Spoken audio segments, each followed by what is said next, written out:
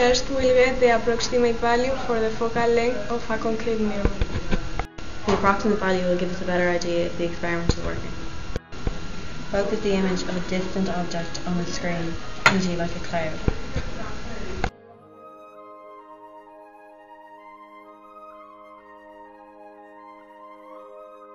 L should be close to 17.5 centimeters. The experiment is to measure the focal length of a concave mirror.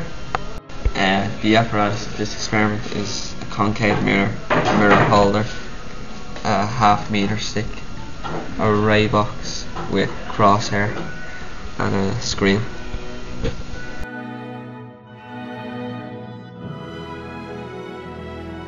In the cardboard box to block out the background light so we can tell when the image is at its sharpest. We move the mirror until the image of the crosshair is at its sharpest.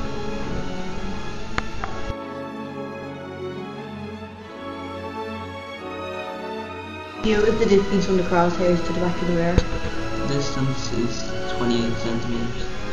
B is the distance from the screen to the back of the mirror. And the measurements are 45.5 centimeters. When reading the half-meter stick, keep your eyes close as possible to the actual reading. This avoids the error of parallax. Repeat and make a table of different values of U and V in centimeters. Change U and V to meters. Make a new table using 1 divided by U and 1 divided by V. Graph 1 over U against 1 over V. Draw the best straight line through the data points. Take a point on that line that's not a data point. Single value for 1 over U and 1 over V. Put these values in the mirror formula. 1 over F equals 1 over U plus 1 over V.